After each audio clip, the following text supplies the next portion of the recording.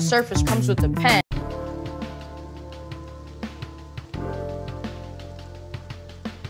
And it is touchscreen. Mac gave me this little bar, but why can't they just give me a whole touchscreen?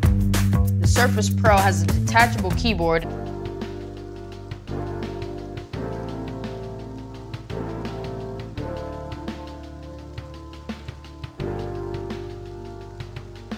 And now with the Mac, you're kind of just stuck with what you got.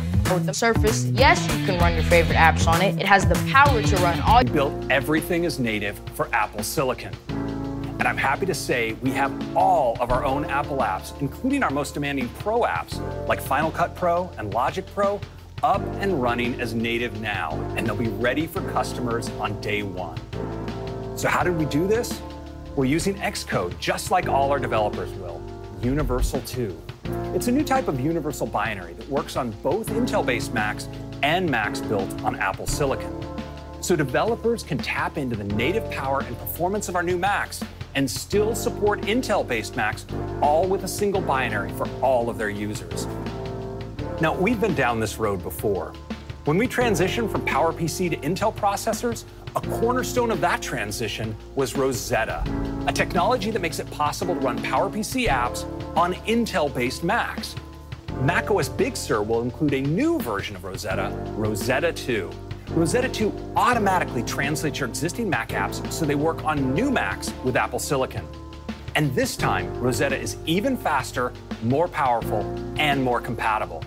It translates the apps when you install them so they can launch immediately and be instantly responsive. And Rosetta 2 can also translate code on the fly when needed, like for web browsers with just-in-time JavaScript compilers or for Java code. It even handles the most complex Pro apps and their plugins. Rosetta 2 is transparent to users, and the performance is amazing.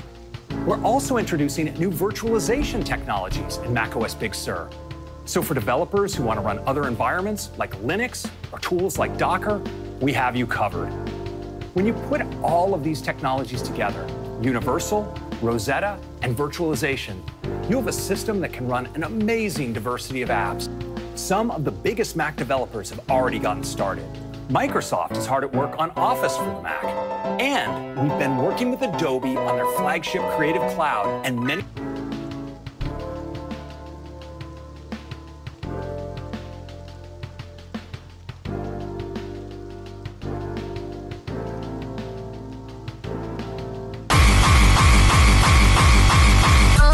Much better gaming device. I love my games. Then there's the price.